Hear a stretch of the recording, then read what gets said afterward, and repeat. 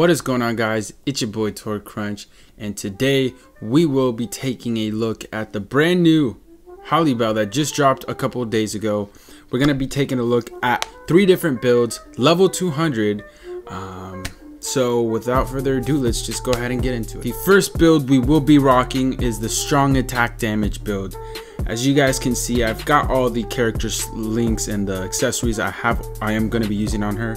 And as you can see, we've got an extra 90% strong attack damage with nice spiritual pressure increase. Not the greatest, but pretty nice increase. And as you guys are seeing for yourself, the strong attack damage is very nice. It's this is up against the Halibel raid itself.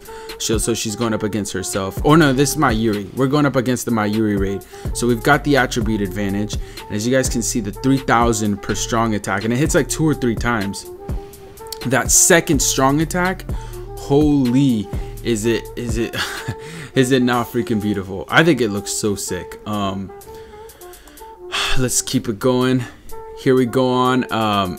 Okay, we go on to the next room. There's a couple of things I want to mention about her. When I first got her, I thought, you know, she didn't have the greatest increase or like the greatest improvement when it comes to moves. I felt like they were kind of the similar set of moves that she had from her previous card, which was the power attribute that was released a long time ago, which is still very good to this day. But I mean, I looked into it a little more. I started using her, and I am in love, boys. And it's not for reasons you might think I'm in love with. I really like her.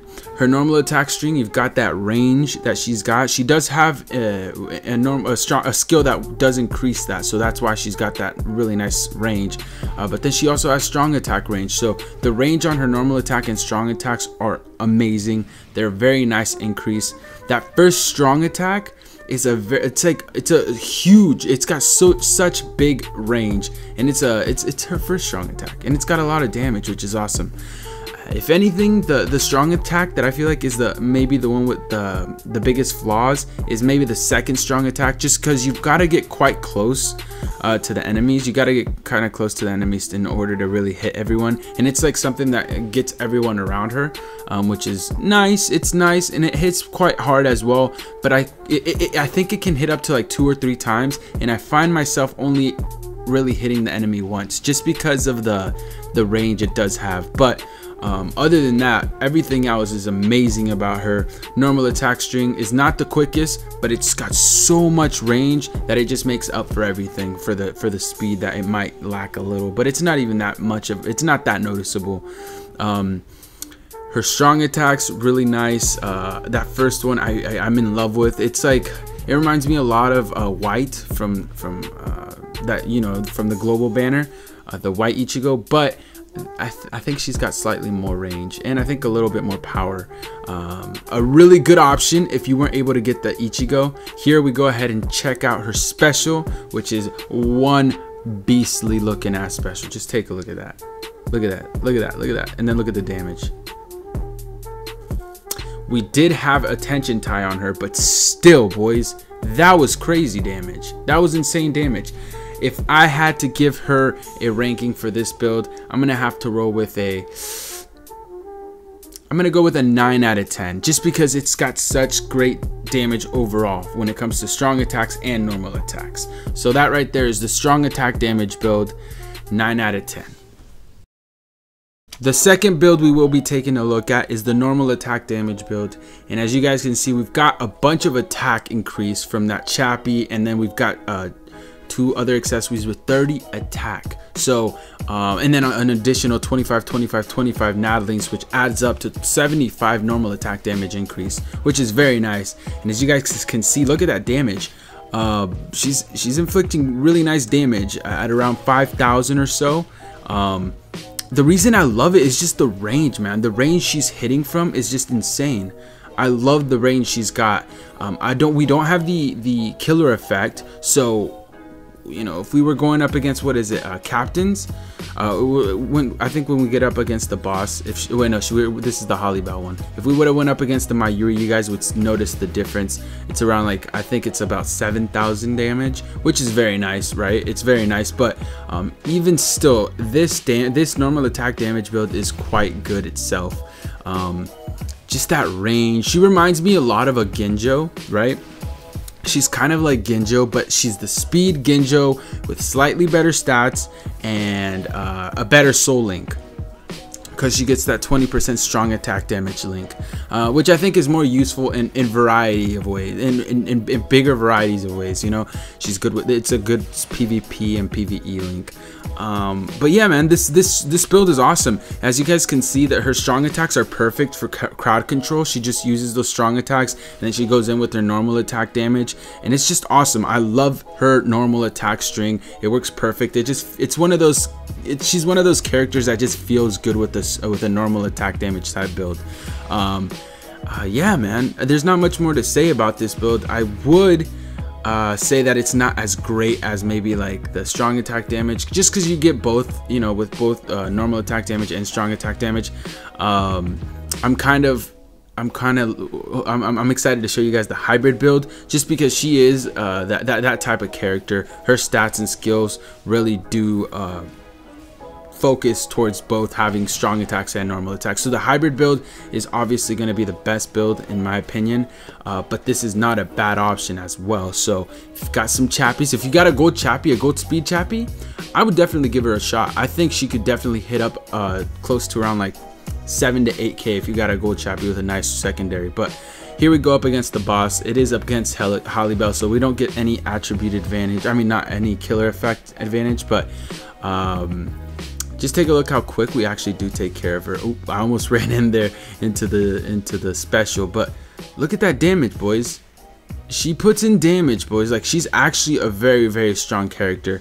Here we almost get hit again, but we go ahead and dodge it, and then we just take care of her. This build is great, guys. I wouldn't say it's the best. It's not the best thing you can do when it comes to this character, but I will say it's a very viable build. I would go ahead and give it a 8 out of 10. And in with the last build, we've got the hybrid type build. As you guys can see, we've got both normal, we've got attack and spiritual pressure increases, 36% normal attack damage, 54% strong attack damage, and 20% recharge time. So we've got the hybrid going here. As you guys can see, look at that normal attack damage hitting about 3,000, and then strong attacks about 2,700, and it hits about twice, two to three times. Yeah, you guys see that. You see that, man. She's getting rid of enemies super quick. It's almost not even fair. We're going up against like I said, we don't have any attribute advantage. She does have it up against captains, the advantage. So I mean, she might be like what you guys see here. She might actually be a very even better PvP character, just because, you know, she's got that attribute, I mean killer effect, which is always nice to have that captain effect. What is it, 40%? I believe it's 40%. I might be wrong. Sorry about not having all the numbers like for the skills, just because I wasn't able to get it. Bleach FY is just tripping, man. It's not working, and I think they're working on it, so hope they get that up soon. It's a lifesaver, and I know you guys can work around it.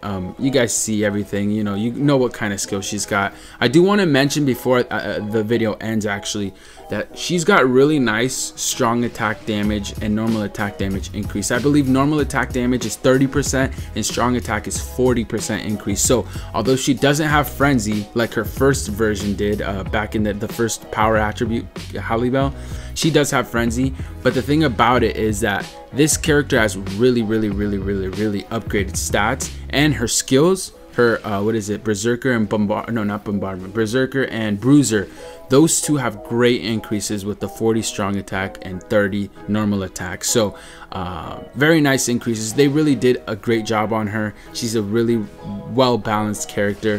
If you didn't get Ichigo, I already mentioned that. If you didn't get the new Ichigo, new 2nd year anniversary Ichigo, this character might be just as good. Of course, they have different types of play style. He's more like, you know, he's got charged up strong attack, his 3rd strong attack. He's a ranged character. but she's a really good boss killer. So I'll tell you that right now, she is a better boss killer. As you guys will see right here, we go ahead and of course one shot Halibel. So yeah, man, there you guys have it. That's Halibel. Let me know what you guys think about her, if you guys were able to get her, what your first thoughts are on her, and if you are on global, are you looking to get her next month? I think she's a great character. I told Jennifer she was not able to get 2nd year anniversary Ichigo. I told her, you know what, save up your orbs, go for this character, because this character is actually very good. So yeah, and I advise everyone else as well that's looking to upgrade their speed characters, this is a very good character to go for.